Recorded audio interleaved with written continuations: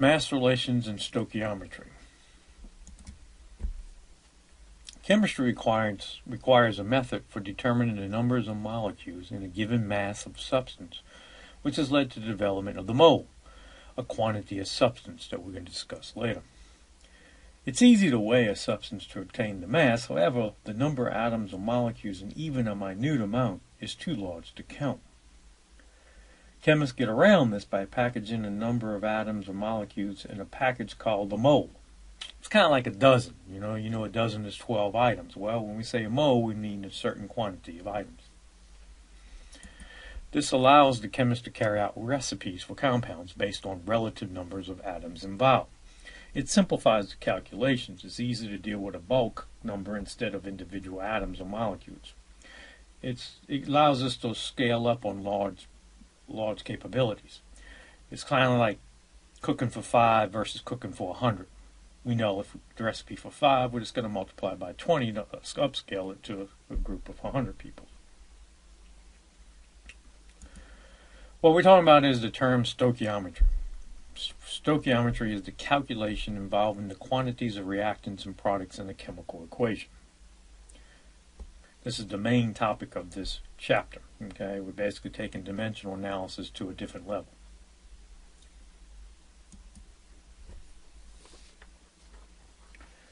The molecular weight, or of a substance for molecular substances, is the sum of the atomic weights of all the atoms in a molecule of the substance. Basically, we're talking about molecules. We're talking about molecular weight of a molecule. For example, a molecule of water contains 2 hydrogen atoms at 1.01 AMUs each and 1 oxygen atom at 16.00 AMUs, giving a molecular weight of 18.02 AMUs.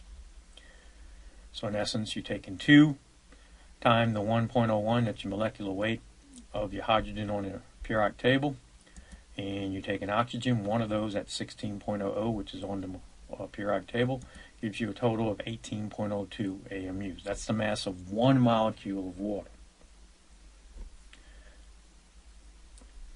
Typically, when you're reading these masses off the periodic table, we go to at least the hundredths place, but you do not let that dictate your sig figs. If you have numbers that are greater than that, then you have a lot more decimal places on the periodic table, so you can use more. But in general, if we do it to the hundredths place, we should be okay on our calculations. Now this is for 1 molecule. Now we can't really deal in molecules. So there's another way we get around that, which is molar mass, which we talk about later. The formula weight of a substance is the sum of atomic weights of all the atoms in one formula unit of a compound. Now we use this term, whether it's molecular or not, to describe our formula weight.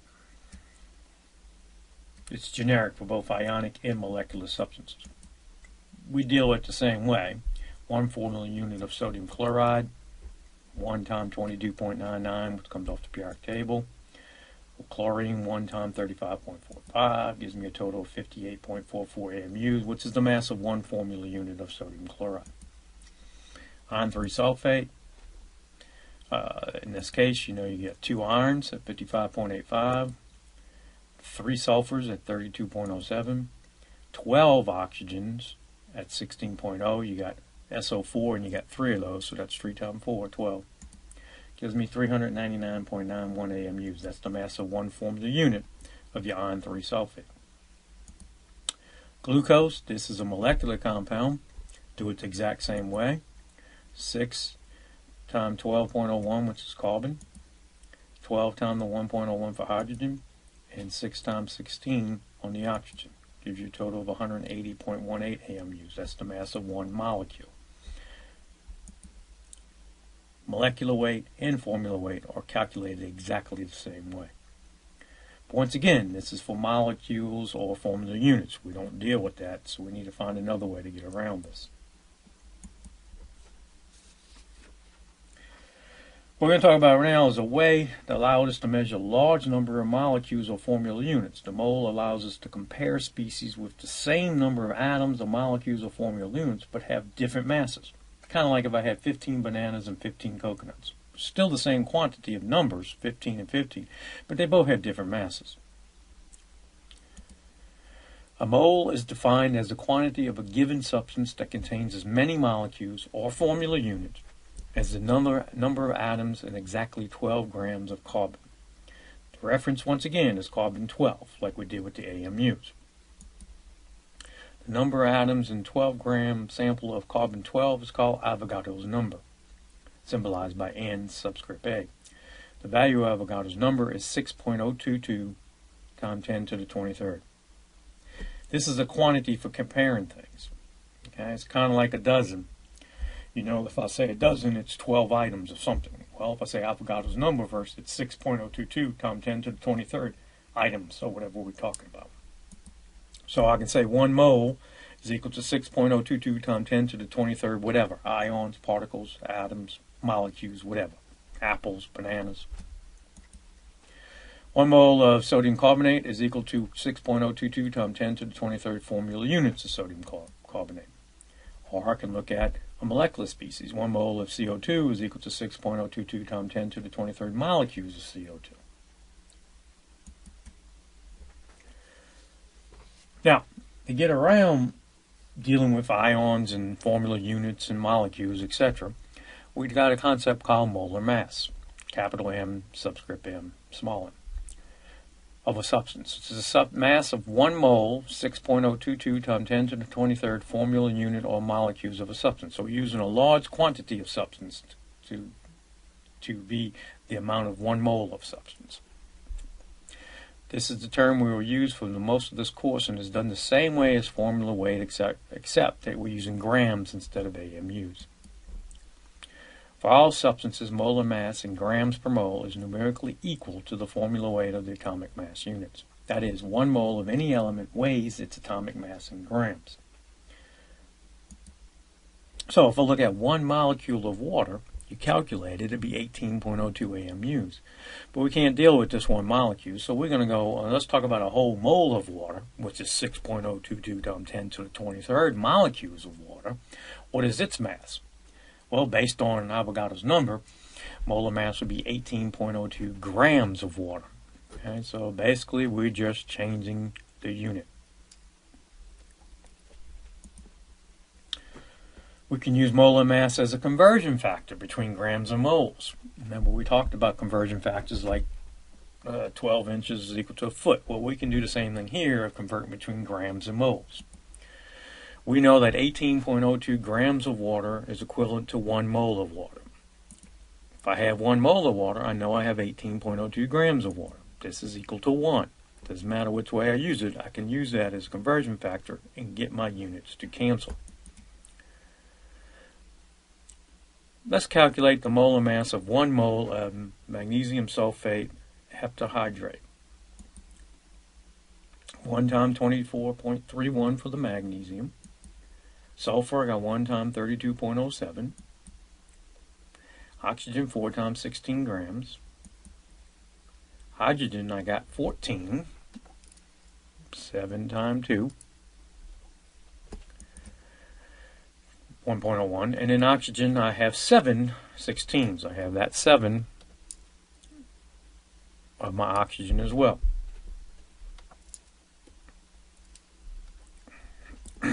Total 24.652 grams per mole.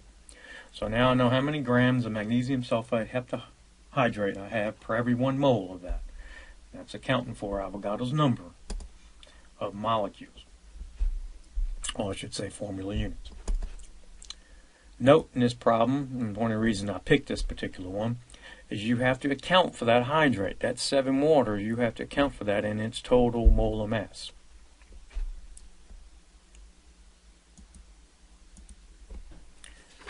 Now, a question comes up, how is it possible that I can do the molar mass, or the formula weight, or molecular weight, and have the same value, but a different unit? Well, that's based on Avogadro's number and AMUs, how we actually did that, both on the carbon-12 scale. Okay, Avogadro's number and AMUs are both based on carbon-12 and are the inverse values of each other. So let's convert 1 sodium atom to grams per mole. Well, I know that 1 atom is 22.99 AMUs. Well, I know the value of an AMU is 1/12 that of carbon, which is 1.66054 times 10 to the negative 4th grams. And I know for every 1 mole of sodium, I have 6.022 times 10 to the 23rd atoms of sodium. These two numbers being the reciprocal of each other, which then what happens is my value then numerically becomes 22.99 again. And my units cancel out, giving me grams per mole of sodium. So that's why I can walk to the periodic table and do it on an molecular basis, or I can do it on a mole basis. What is the mass in grams of one chlorine atom? Anytime I go from atoms, ions, molecules, etc., to moles or to grams, and I got to go across that, I'm going to have to use Avogadro's number. This is not something we're going to do a lot. We're going to do it on a couple of homework problems and do it two on the test, and that's it. Okay, but this is the basis behind why we can do what we do on the periodic table. So anytime you're going across from individual particles, atoms, ions, etc., going to grams, you're going to have to go through Avogadro's number to get there. So we'll start off with one chlorine atom, and my goal is mass. So I got to get from atoms to moles, okay, before I can flip into grams through the molar mass. So I know that for every mole of chlorine atoms, I have Avogadro's number of atoms. So I got for every 1 mole of chlorine, I get 6.022 times 10 to the 23rd atoms of chlorine. So my atoms cancel, leaving me in moles. Now I can get from moles to grams through my molar mass of chlorine. From, we know, the periodic table, 35.45 grams of chlorine atoms for every 1 mole of chlorine, which gets me 5.887 times 10 to the negative 23rd grams of chlorine. Watts in my units to cancel, get my final answer in grams. Similarly, let's try to do the same thing, but do it for 1 molecule of HCl. Same thing, I'm going from an individual molecule, trying to get to a mass. I'm going to have to go through Avogadro's number. So I have 1 molecule of HCl. For every 1 mole of HCl, I have Avogadro's number of molecules, 6.022 times 10 to the 23rd. And then I have molar mass again. 1 mole of HCl, molar mass of HCl, you got 1 hydrogen at 1.01 and chlorine at 35.45, adds up to 36.46 grams. I have my units cancel, and I'm left with the final answer of 6.054 times 10 to the negative 23rd grams of HCl. Once again, if I'm going from some type of atom or molecules to grams, I'm going to have to go through Avogadro's number. Not something we're going to do a lot. A couple of homework problems, a couple of problems on the first test, and that's about it.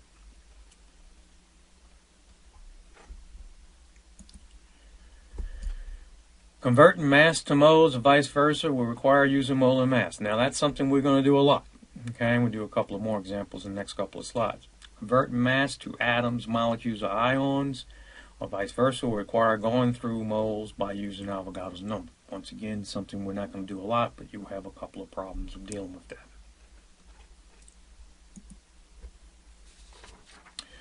Now here's something we will be doing a lot, mole calculations. Converting the number of moles of a given substance into mass and vice versa is fundamental to understanding the quantitative nature of chemical equations. The moles of A is basically equal to the mass of A divided by your molar mass of A. Molar mass is grams per mole. Okay, so your grams cancel, leaving your moles. This is your grams per mole, so mass, grams, cancels. This is the mole in denominator, which means it's a numerator, which means moles. Converting mass to moles and vice versa will require using molar mass. We got some X grams of A. We got your molar mass is grams per mole. Your grams cancel, giving you moles. Common thing we're going to do a lot over and over and over in this course. So if you know the molar mass of, say, sodium chloride, which is 58.44 grams per mole, you got to realize that's a conversion factor, like 12 inches is equal to a foot. I can use that conversion factor to get from grams and moles. And the way I use it depends on if I got to calculate the numerator with the denominator units or not.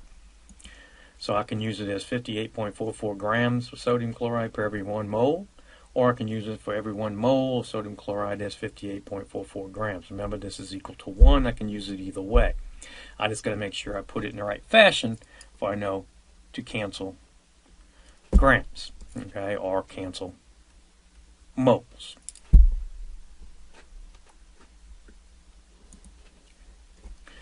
Let's do a calculation. This is a simple one. Suppose I have 5.75 moles of magnesium. What its mass? Well, if I want moles, got moles, and I want to get the mass, the only way I can do that is through molar mass. Okay, I know I had that conversion factor of grams to moles through molar mass. So I'll start off with my 5.75 moles of magnesium. Now I know magnesium's molar mass. I have to arrange this in a fashion to get my moles to cancel. So my 1 mole will be in the denominator. That way it cancels. Multiply out, and I know how many grams of magnesium I have, and I want to have the correct sig figs here, which would be 140 decimal or 1.40 times 10 to the second grams of magnesium. Typically, I do not let my molar mass dictate my sig figs because there's a lot more numbers on the periodic table, so I'll make sure that my numeric number dictates my sig figs by making sure my molar mass is as many or more. We basically use molar mass as a conversion factor between grams and moles, with moles in this case being placed in the denominator to cancel with the 5.75 moles, but we are converting to grams. Here's another example. This time I want to go from 100 grams of water to the number of moles. Same thing, I'm going to use molar mass and put our grams in the denominator this time to cancel with my grams of water. So I start off with my 100 grams of water, put in my molar mass. I put my grams in the denominator because I want the grams to cancel. Multiply out, and I get 5.549 moles of water. Simple calculation that you're going to do many, many times as we do problems along the way.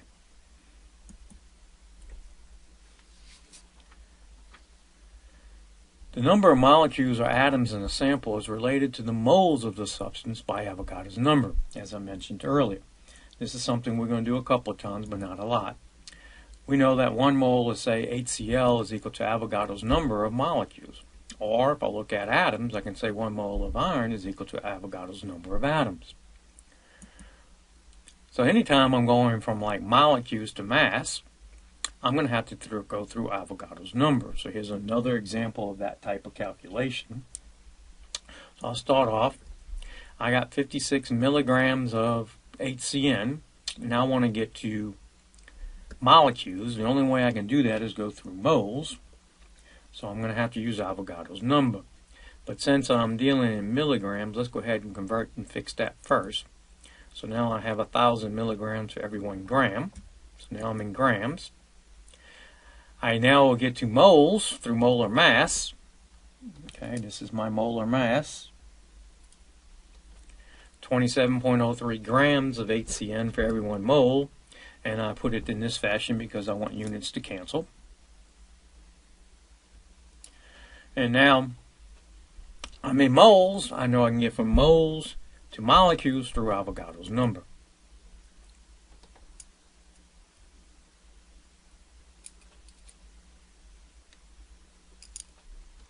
So I have 6.022 times 10 to the 23rd molecules of HCN for every 1 mole of HCN. So therefore my moles cancel. And I'm left with molecules is what I'm looking for. 1.2 times 10 to the 21st molecules of HCN. Homework 20 to 22. And once again, as I said, you'll do this Avogadro's number in a couple of homework problems in this section, 1 or 2 maybe on the test, but other than that, I'm not going to deal with that very much. But we will deal with going from grams to moles to molar mass many, many, many times.